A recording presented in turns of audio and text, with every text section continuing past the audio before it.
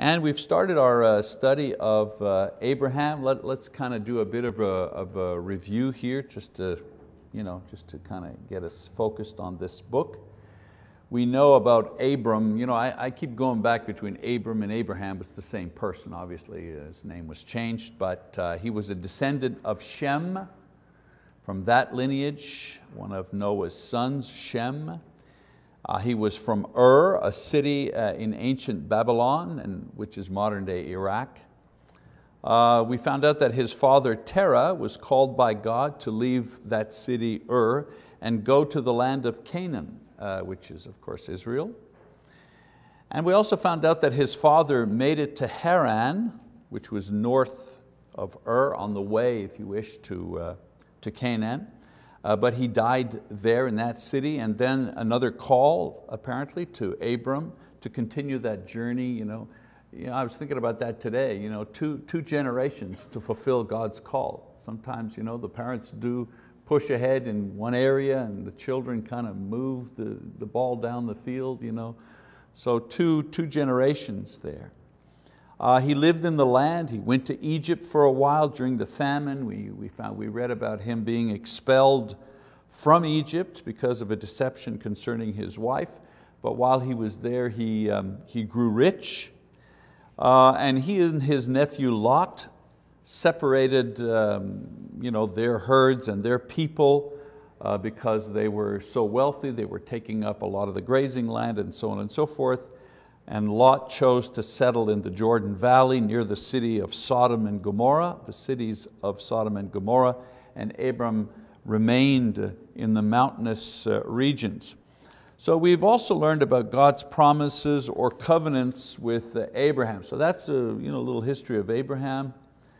And then all the promises that God has made to Abram, that he would be a great nation, or a great nation would come from him, that he would be a great man, that through him many would be blessed.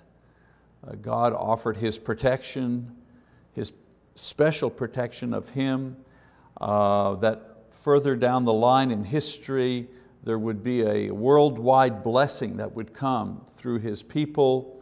There would be a multiplicity of descendants, more than they could count. And you need to understand, in those times, the concept of life after death was not as it is today. In those days, they didn't have a very developed concept of what happens after death. For most of them, when you died, you died. The best case scenario, the most evolved thought about life after death was that you lived on through your children somehow. Your spirit was in your children. So the promise that you would have many descendants was almost like saying you're going to have eternal life. So today when you say eternal life, we have something completely different that we think about, don't we? We think, I am going to be conscious, I'm going to be myself, I'm going to know who I am, but I'm going to be living in another dimension, I'm going to exist in another dimension called heaven, and I will know who I am, and I will know who God is, and that we have that concept. We didn't make that up, obviously, the Bible teaches us that, but there's this thing called progressive revelation through the Bible, and the idea of progressive revelation is simply that God reveals Himself and He reveals His plans and He reveals ideas progressively, okay? With each new prophet, with each new revelation, we get more and more a better concept of who God is, what His will is. And in the area of life after death, we get more information about what life will be like.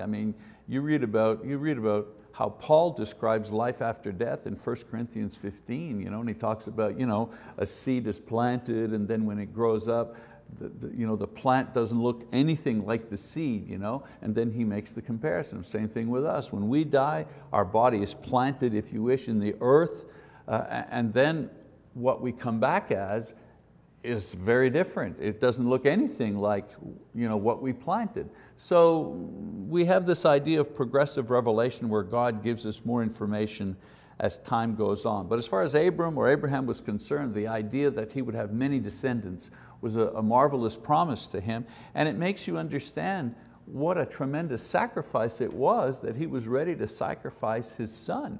It was almost like giving up, his hope for life after death. Tremendous sacrifice. Anyway, so that was one of the promises, and of course the possession, the here and now promise is that one day your family, your descendants would own the land or have the land. So all of these promises begin to kind of melt into one single promise as time goes on, and ultimately all of these promises find their true fulfillment in a spiritual nature through Jesus Christ, the promised one. So in our lesson today, we're going to look at another great test of Abram's faith and meet a very unusual figure in Old Testament history. So let's talk about the war here in verses 1 to 12. We're not going to read that right away.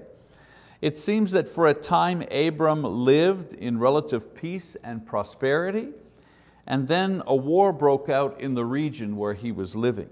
Apparently there was a group of 5 city-states, each with their own kings, scattered in the Jordan Valley, of which Sodom and Gomorrah were 2 of those cities. Remember, they call them kings, but when we hear king, we think of the King of England or the Queen of England, pomp and circumstance. You could almost say chief, very tribal. So a king was the leader of a particular group, but we're not talking necessarily about millions and millions of subjects. Local chieftains, if you wish, local kings.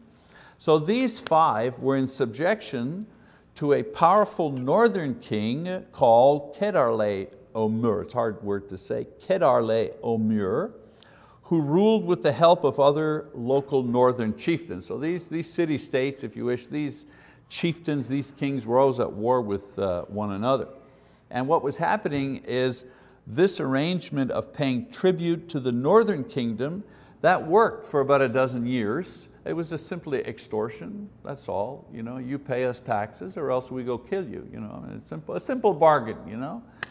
So for 12 years they did this, but as the Bible says, in the 13th year, the 5 kings in the valley revolted. They refused to pay any more money to the northern kings or to submit. So this provokes an attack by the northern king and his allies. And so the verses 1 to 11 describe all the cities and towns the northern kings destroyed on his way south. And the reason he's doing that is he's destroying all the towns on his way south because he doesn't want anybody to attack him from the rear.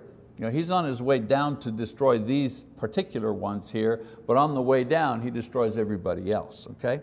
So finally he arrives in the valley and he totally defeats the 5 valley kings, and during the looting and the pillaging, they take Lot, Abraham's nephew, and his property, and they make off with them. So Lot was now living in Sodom, but somehow he remained a righteous man. We read about him in 2 Peter in the New Testament, chapter 2, verse 8, where it says that his righteous soul was grieved by the things that were going on around him. So he was a righteous man living in a very wicked place. And so God would not allow him to be taken prisoner. So now we'll get to our portion of scripture that I want to read, chapter 14, beginning in verse 13. It says, "Then a fugitive came and told Abram the Hebrew. Now he was living by the oaks of Mamre, the Amorite, brother of Eshcol and brother of Aner, and these were allies with Abraham. When Abram heard that his relative had been taken captive, he led out his trained men, born in his house, 318, and he went in pursuit as far as Dan. He divided his forces against them by night and his servants and defeated them and pursued them as far as Hobah, which is north of Damascus. He brought back all the goods and also brought back his relative Lot with his possessions and also the women and the people." So Abram finds out about the war and the capture of his nephew, and he prepares his men for battle. He's a chief too. He's a chief. He's referred to as Abram the Hebrew, notice. And Hebrew at that time meant certain things.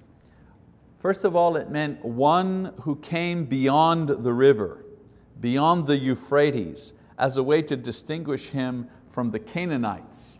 So beyond the northern part was the Euphrates River. So they knew he came from beyond, he came from, here's the river, and he came from over here. So he came like this, across the river and down. So the Canaanites would refer to him as the one from beyond the river. Okay? That's where the idea of Hebrew comes from. Also, he was a descendant of Eber, who had many descendants among Arab tribes. Hebrew, Eber, you see the connection? And then also the reference was to a moving tribe, a way to refer to any group of nomads at the time. So the word Hebrew evolved. Eventually it came to refer exclusively to the descendants of Abram. So at first it was just a way of referring to him as someone who came from a different place, who was a nomadic in his existence and so on and so forth, but eventually it stuck, and so all of his relatives, descendants rather, were referred to as Hebrews. He also was a chieftain. He was also a chieftain, capable of mobilizing a good number for battle, but he was certainly outnumbered by the northern kings. His strategy was surprise, his strength was from the Lord, and like Gideon and David, he won a great victory on that day. And it doesn't go into a lot of details how they did things, we just know that he won. There's no mention of this battle in ancient records, but we need to remember that pagan kings never described their defeats. So if you study the history of pagan kings, they always had a lot of description about their wonderful victories, but there was very little about or nothing about their defeats, and that's nothing new. Revisionist history continues yet to this day, right?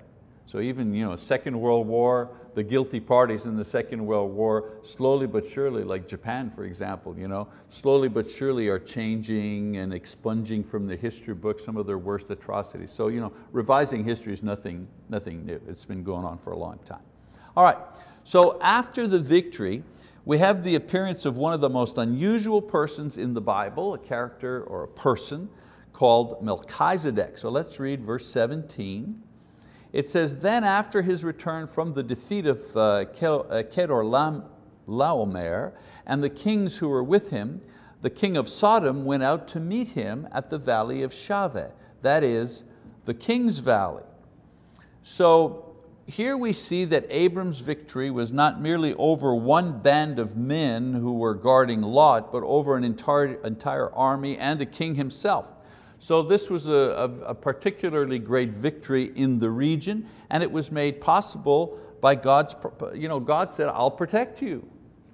So he said, I'll protect you. And so he protected him, not only if he was attacked, but also protected him in his effort to defeat Lot's captors. So we keep reading in verse 18, it says, and Melchizedek, king of Salem, brought out bread and wine. How significant? Now he was a priest, and it says now he was a priest of God Most High.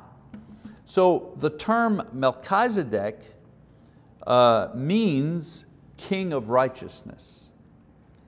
His title was king of Salem, which means king of peace. And most scholars are convinced that this early city called Salem became Jerusalem. You see it? Okay. Jerusalem. Okay. He was a priest of the Most High God. How interesting that is. Which means that somehow, and we don't know how, he worshiped the same God that Abram worshiped and was recognized as a priest to God even by Abram at the time. Remember, this is long before Aaron was appointed priest and the Aaronic priesthood began and all the rules for the priests and so on and so forth. This is way hundreds of years before this. You have an individual recognized as a priest of the Most High God. And we know that animal sacrifice was practiced because Cain and Abel, animal sacrifices were practiced at the time. And so he provides bread and wine either as a form of worship, sacrifice, or as a form of nourishment for Abram and his men.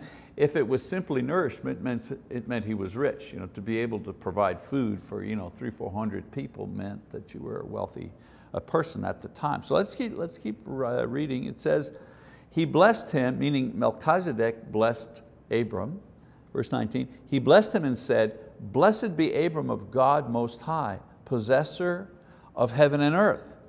So Melchizedek blesses Abram, which means that he and Abram both accepted his higher position, because always the greater blesses the lesser in that society. Even in this society today, but especially in that society, you sought the blessing of someone greater. Your father or the patriarch would offer the blessing upon. The king would give blessing to the people. The priest would give a blessing or offer the blessing over the people who were worshiping. He also uses a proper reference to God. In other words, the writer of this episode here quotes Melchizedek as using the proper term for God. Not a pagan God, but the God Most High, showing that he understands God's true nature and does not accept the pagan gods around which he lives. So Abraham was not alone as a believer in the true God. Okay? He lived in a country where there were pagans everywhere and they worshiped nature gods and so on and so forth, but Melchizedek demonstrates that he's not one of them. He also shows that he is aware of Abram's promises from God, and he also shares his hope. Very interesting. Verse 20, it says, "And blessed be God Most High, who has delivered your enemies into your hand." And then it says, he gave him, meaning Abram gave to Melchizedek a tenth of all. So he offers praise and thanksgiving to God, recognizing that God is the one who has obtained the great victory through Abram, simply reflecting the truth of the situation that Abram understood, but now Melchizedek understands this as well. And then it says, Abram gives a tithe or a portion of all the spoils to Melchizedek. So this is a mark of respect and submission and agreement. So the appearance of this person and what he does kind of brings up several points. It's like, Abram goes out, fights a battle, gets Lot back, and in all of this action, the writer drops this scene here, like a little scene, a separate scene, a close-up. Remember the big picture in the close-up? This little close-up between Melchizedek, this unusual high priest person, and Abram. Okay? And there's a reason for this. First of all, we see that what we have in the Bible is not the sum total of all of God's work with man. We don't know everything that Abram did. We don't know everything that Isaac did. We don't know everything that Jacob did. We don't know everything that Jesus did. Now the Bible contains all the reliable information about these people, but it doesn't contain all the information concerning these people. We have enough. We have enough to know about God. We have enough to build our faith. We know enough to be saved, of course, and be godly, but we don't have all of the information about everything. So Melchizedek was a priest. He worshiped the true God. He was recognized as such by Abram, but the Bible doesn't say how he got there. That's the thing. We don't know. Where did he come from? Did he worship in a temple? Was he the priest? Did he offer sacrifice? Were they friends? We don't know that. He just kind of pops in and pops out. Fascinating, fascinating thing. Now, Melchizedek is a type of Christ as a high priest. I want to explain that sentence. God uses what I call the billboard method in order to teach us. A lot of ways to teach us, through miracles, through teachings, right, commands, so on and so forth. But he also uses this method called billboard. He will announce or he will billboard what is coming ahead, and he'll do it in a variety of ways. The example that I give is when our kids were young and we were traveling between Montreal and Oklahoma, going to school, stuff like that. We got to a certain point, and I forget where it is now, it's been a long time since I did that north-south route, but you got a sign that said Meramec Caverns, right? Meramec Caverns, 70 miles, and then maybe 15 miles later, Mearmac Caverns, restaurant, souvenir, 40 miles. And then as you got closer, the billboards were like every 3 miles, and turn here, next right, and then there was even one that says, you've passed the exit, turn around, to go to Mearmac. So that's billboarding, you're not there, it tells you what's ahead. Okay. So God does the same thing. He billboards, but He does it in a variety of ways. For example, He will promise or He will warn about something that may be coming. For example, He warned about the forbidden fruit in Genesis 2. If you disobey, you'll be punished. If you obey, you'll be rewarded. In Genesis 3, He promised, He didn't warn, but He promised that the woman, the seed of woman, would eventually destroy the seed of Satan. He makes a promise. In the flood, He warns. He warns the people something bad's going to happen. He tells Noah to start building a warning. They have 120 years, but it's a billboard.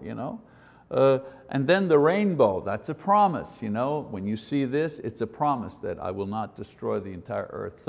So that's one way that He billboards, either with a promise or a warning. Another way that He billboards is by sending a prophet to teach or to warn or to encourage or to announce. For example, Jeremiah came along and he told the people that they would be in captivity for 70 years, sometime in the future if they didn't repent. So he sent a prophet to give a message. That was a billboard. John the Baptist, his billboard was like the Mearmac Cavern that says, exit now. Well, John the Baptist was a billboard that said, all those promises in the past, they're going to be fulfilled now. Get ready now, the kingdom is here. Okay? So that's another way that God billboards. Another way is He provides a type. Okay? A type is a person or a thing or an event that resembles or personifies something that will come in the future. It helps the people to become familiar with a person or an idea before it actually comes on the scene. All right? So for example, the ark. The ark was a type for the church. And I remember the lesson when we did the lesson for the ark, we showed all the similarities between the ark and there's only one way into the ark. If you're in the ark, you're safe. If you're out of the ark, you're lost. Well, if you're in the church, you're safe. If you're out of the church, you're lost. So the ark was a type for the church. Animal sacrifice. People say, well, what was the point of killing all those animals? God doesn't care about animals, blah, blah, blah, blah, blah. Well, yeah, the point was God was billboarding way ahead of time the way that He would take care of man's sins, the vicarious atonement of Jesus. Sacrifice was a type. So animal sacrifice was a type for Jesus' sacrifice. The Jewish experience, their enslavement, their liberation, the wilderness wandering, the promise of the land, the promise of the land of promise, all that experience, what was it? Well, it was a type for the Christian experience. The journey that we make from lostness to salvation, through faithfulness to final glorification in heaven. So the experience of the Jews, why do we read about the Jews? Why do we go through the Old Testament for these stories? Because they're types. We find out how God the Father deals with people, most specifically the Jews. And so it tells us how He will deal with us. All right? The promised land, well, that's an easy one, a type for heaven. And of course, we talked about prophets. Elijah the prophet, he was a type for John the prophet, or John the Baptist as a prophet, okay? So the point I'm making here with all of this is that Melchizedek is also a type, but a very specific and special type. He is the type for the eternal priesthood of Jesus Christ. Everything I've said so far is leading up to that particular sentence right there. I'll repeat it again. Melchizedek is the type for the eternal priesthood of Jesus Christ. Now someone would say, well, why isn't Aaron the type? After all, Aaron, we know a lot about him, we know about his family, we know about his sister, we know about his experiences and so on and so forth. Why isn't Aaron the type? Well, Aaron, Moses' brother, he was a priest. He was appointed by God and he served as a type and a model for all the priests who offered animal sacrifices under the law of Moses. So he was a type for those people. But Aaron was not a good model to serve as a type to billboard the coming of Jesus and his work as a high priest, offering not animals as a sacrifice, but himself. Why? Well, Aaron was sinful, so he's not a good type for Christ. Aaron was weak and would eventually die, so he's not a good type for Christ. Aaron had to continually offer sacrifice each and every day for the people, and once a year for himself and the people, so he was not a good type for Christ. So the Old Testament needed a better type to prefigure the role of Jesus as the high priest, needed a type that was perfect, a type that was eternal, a type that was superior. So God was not going to prefigure or to serve as a type for himself, so Melchizedek is the one that serves as his type. So now I'm going to ask you to go to Hebrews chapter 7 to explain this, okay? Because you'll say, well, wait a minute, if Melchizedek was a man, well, he certainly wasn't perfect. And if he was a man, he certainly, like all men, died. And if he was a man, he had weaknesses and so forth. Why him? So let's go to Hebrews chapter 7 and let's find out why. Hebrews explains how this is so. Like I said, he's only a man, but the way the Old Testament describes him allows him to carry the cloak of the eternal high priest who would come later. So in verses 1 and 2 we read, "For this Melchizedek, king of Salem, priest of the Most High God, who met Abraham as he was returning from the slaughter of the kings and blessed him, to whom also Abraham apportioned a tenth part of all the spoils, was first of all, by the translation of his name, King of Righteousness, and then also King of Salem, which is King of Peace." So first of all, the titles that the Bible gives him, King of Righteousness and King of Peace, will ultimately be fulfilled by Jesus. So in the Old Testament, the writers, through the agency of the Holy Spirit, refer to him as the King of Righteousness and the King of Peace. All right? And so because of that, he's a good type to point towards Christ, who will actually be the King of Righteousness, who will actually be the King of Peace. All right, let's keep going, verse 3. "Without father, without mother, without genealogy, having neither beginning of days nor end of life, but made like the Son of God, he remains a priest perpetually." Well, did Melchizedek actually not have a mother and father? Well, of course not. Was he an eternal being? Well, of course not. We know that he wasn't that, he was just a man. But the fact that the word doesn't mention his genealogy doesn't mean that he doesn't have one. It simply means that his appearance in the Bible is presented in such a way to suggest eternity. You see what I'm saying? You have to kind of read between the lines. Again, when the Christ comes, this appearance of immortality suggested by Melchizedek, who is the type, will become a reality for the true high priest. You see? So Jesus is going to be an eternal being. How do you kind of prefigure that? Well, you present a character in the Bible without giving any of his genealogy, without saying to anyone or explaining to anyone where he came from, without describing when he died. You just allow him to appear out of nowhere and then disappear. So in the way he's presented, okay, he's presented as if he has no beginning or end, as if he's an eternal being. Why? Because we needed a model who would accurately portray the fulfillment. We know that Jesus is an eternal being. We know that He is divine. So you get the point I'm trying to get across here. All right, let's read the last part in Hebrews. So now observe how great this man was, to whom Abraham the patriarch gave 1/10 of the choicest spoils.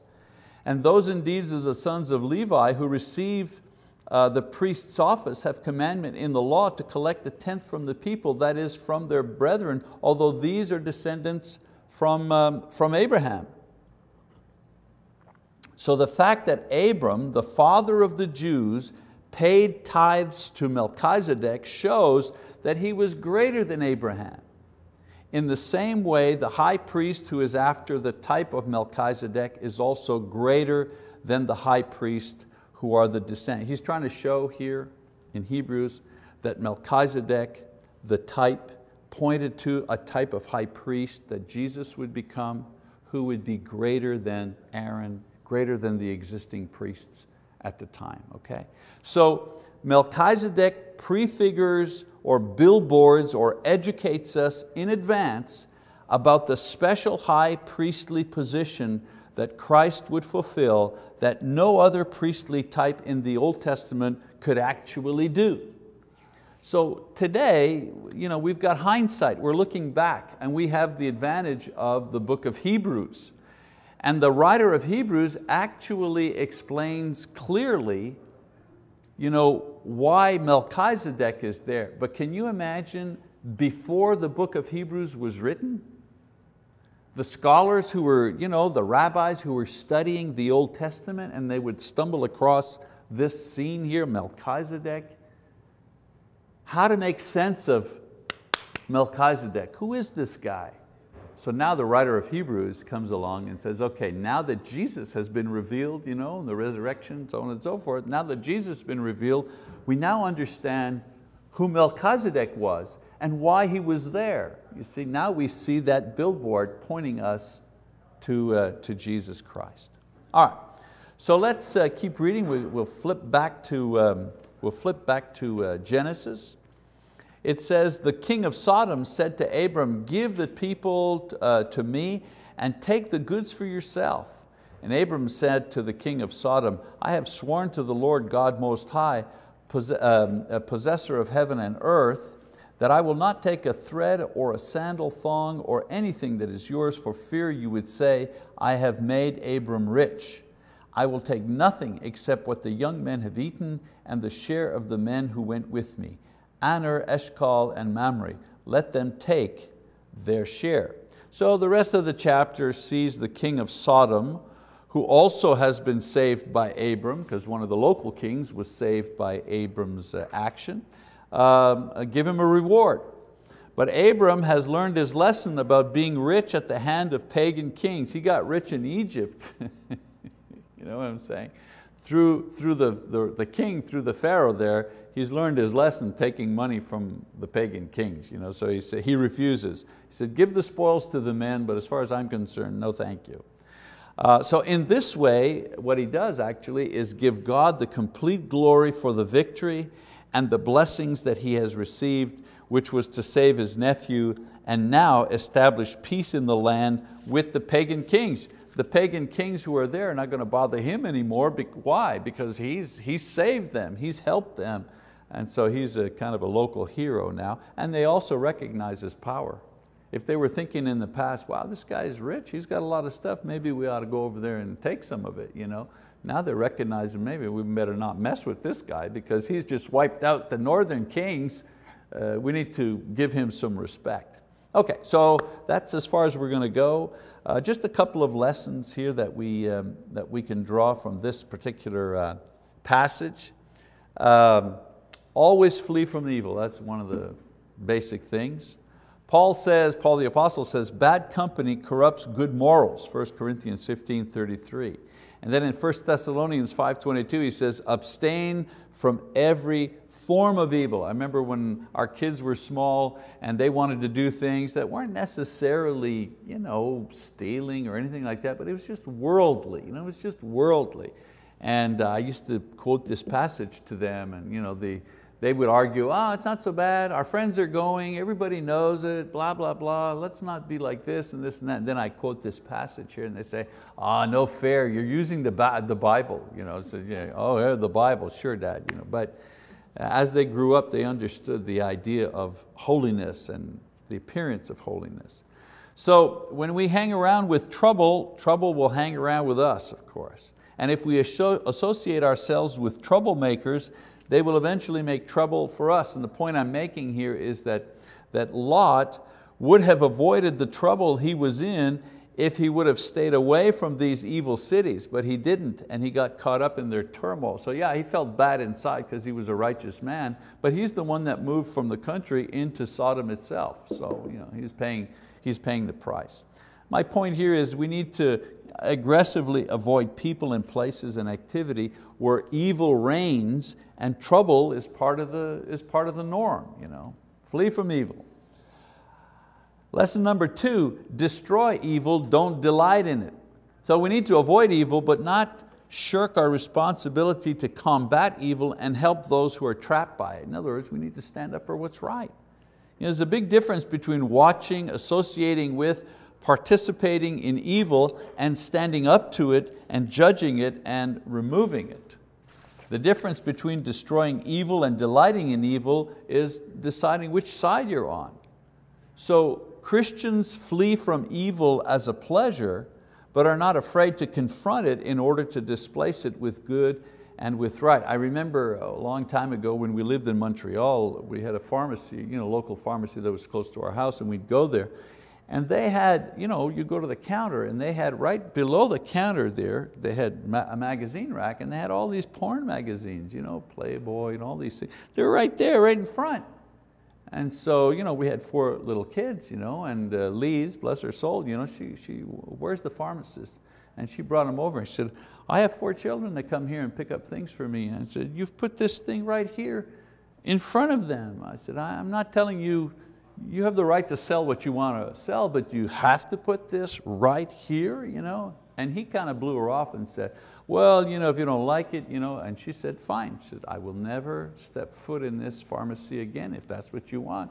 Fine, Well, a couple of weeks went by, and I happened to go in to get something, and looked around, and sure enough, those magazines, they were still in the store, but they were in the back of the store with the other stuff, and the people who were consuming that product, they knew where it was, they knew where to get it if they needed it, but it wasn't fully exposed to our children and ourselves. My only point was, sometimes you just got to step up and confront something which is evil. And then finally, God is a patient teacher. Amen to that. In my life, surely in your life, right? Abram had a lot of lessons to learn in order to become the man that God wanted him to be as the father of the Jewish nation, and he's the type for all Christians who would be saved by faith. And so even though he failed in Egypt, and now he succeeded in this battle and would later fail again several times in his life, God was a patient teacher in bringing him to full maturity. So God has an image of each one of us as well, because, and here's the punchline for our whole lesson, we are the types. We're the types for faith, for courage, for perseverance, for purity. We're the types for our children and our grandchildren and our brethren and our neighbors and our co-workers and so on. We're the types. Because it's an old story, people may not read the Bible, but they read you. They read you and I. So God is patient to teach us all of our lessons until we, like Abraham, reach our full potential and our perfection in Jesus Christ. He is normally more patient with us than we are with us. I lose patience with myself a lot faster than God will lose patience. All right, so that's the story on Melchizedek. That's it for this time.